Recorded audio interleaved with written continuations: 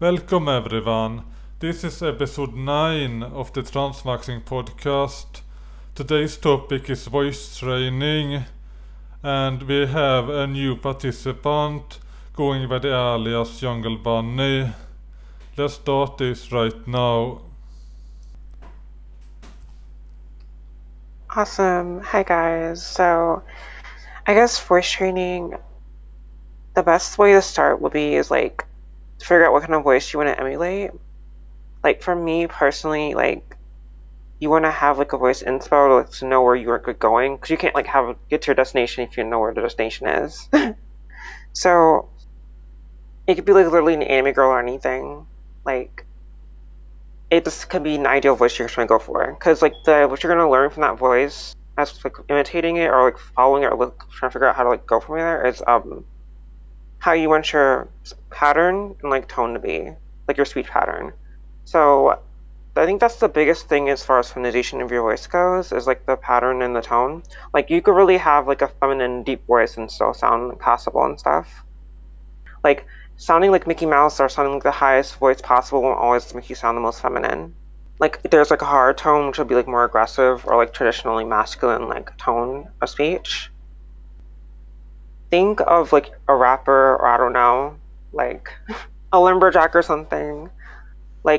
They talk very, not when women talk, they usually talk more melodiously, more sing-songy, but a harsh tone will be just a flat tone. Let me give an example.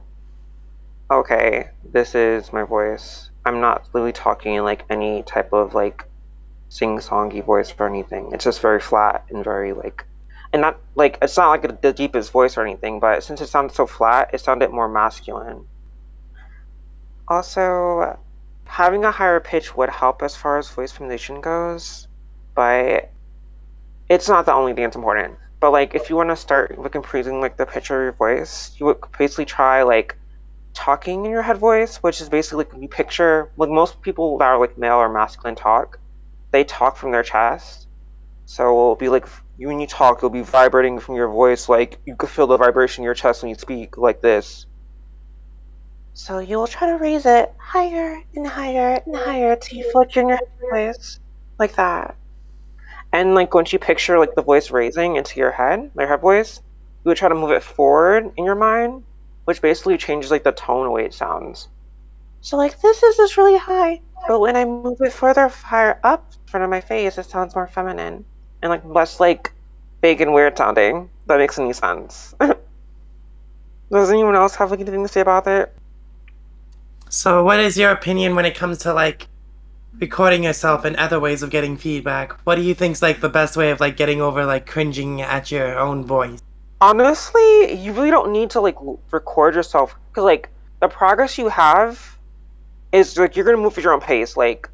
Honestly, I wouldn't expect to sound a difference within a day or something. So constantly recording yourself over and over again is just gonna make you get stressed out and stuff. So I would probably do monthly, or probably even yearly updates. That makes more sense, honestly.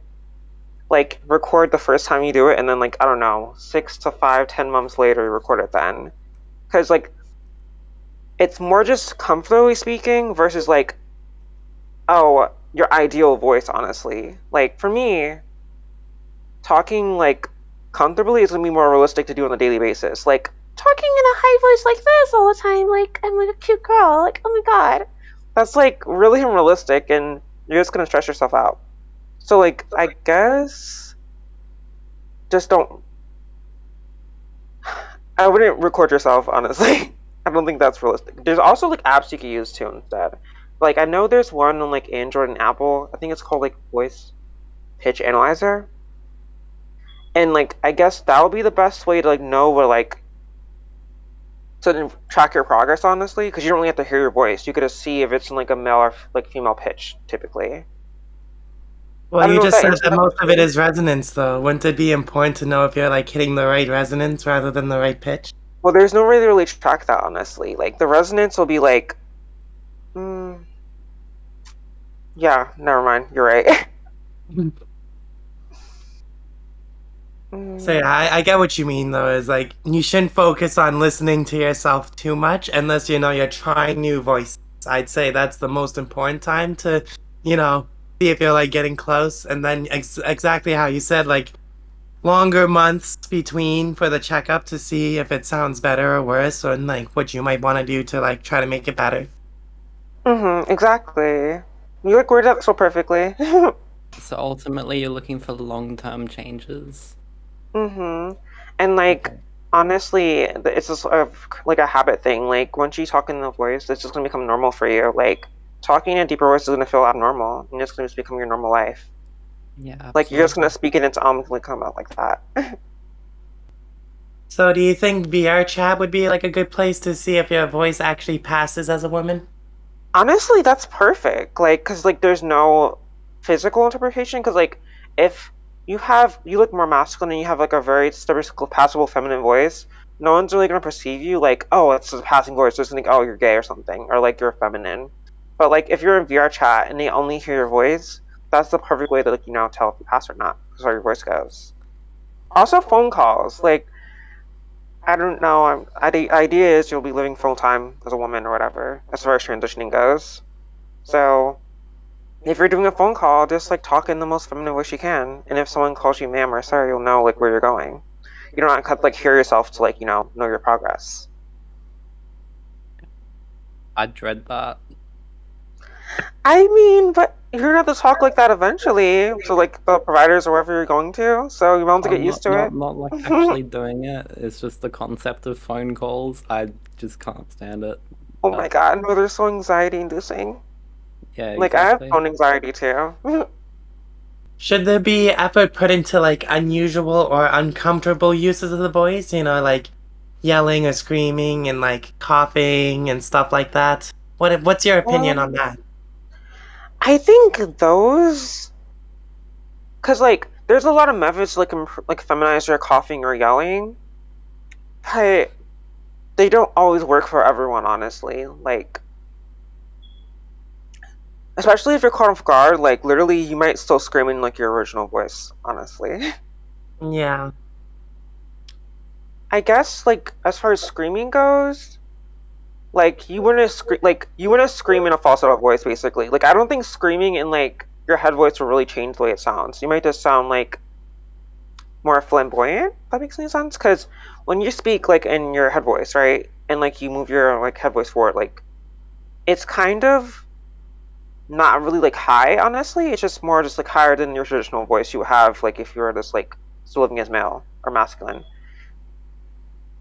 So if you're screaming like ah, that sounds more feminine, like ah. So like the second one will be my head voice, and the first one will be falsetto.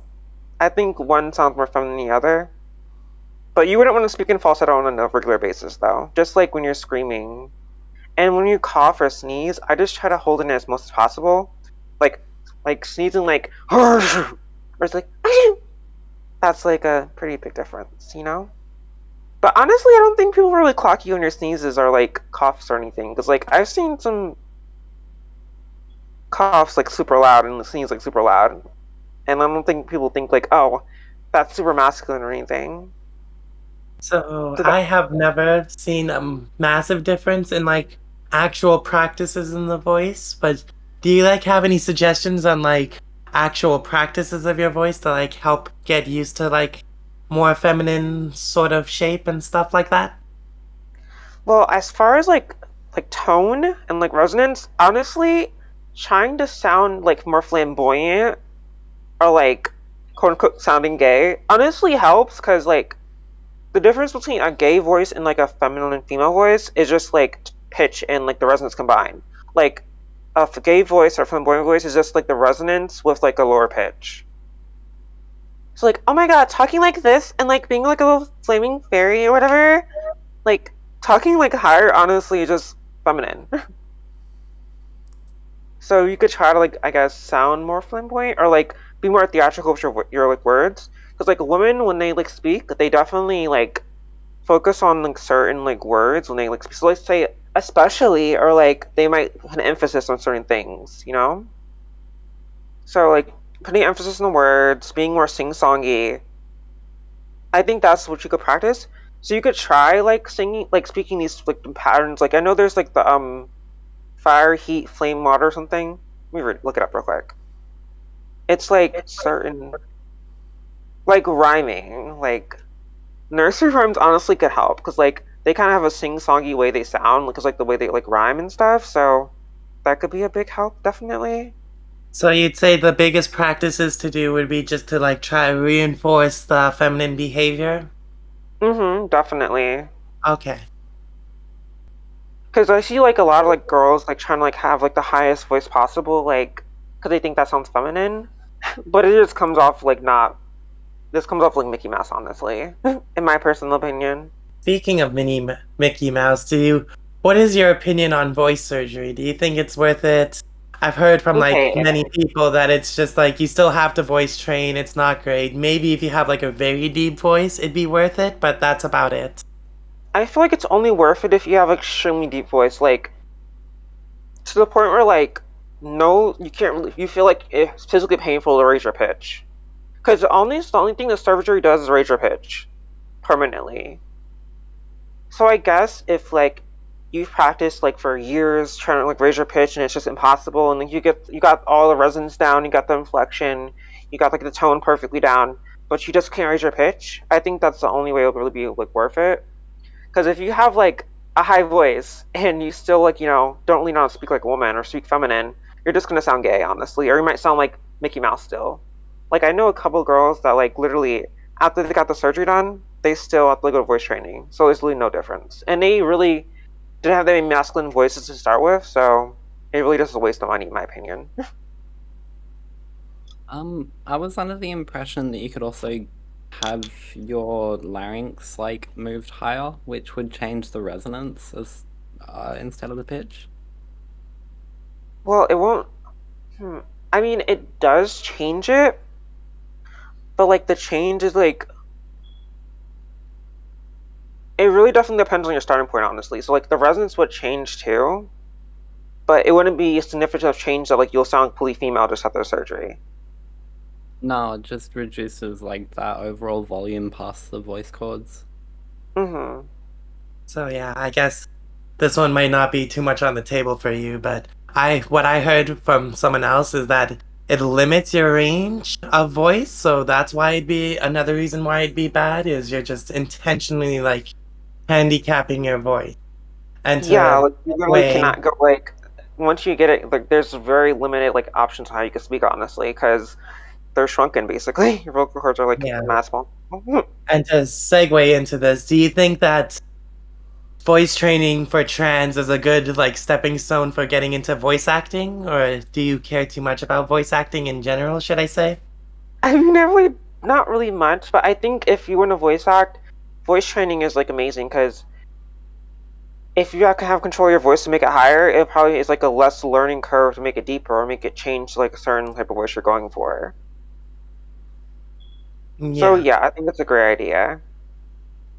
Because like the vocal control you have via voice training, like it definitely helps a lot. Like some people can like go from their masculine deep voice to like a feminine voice and go back and forth. Like that's definitely like powerful.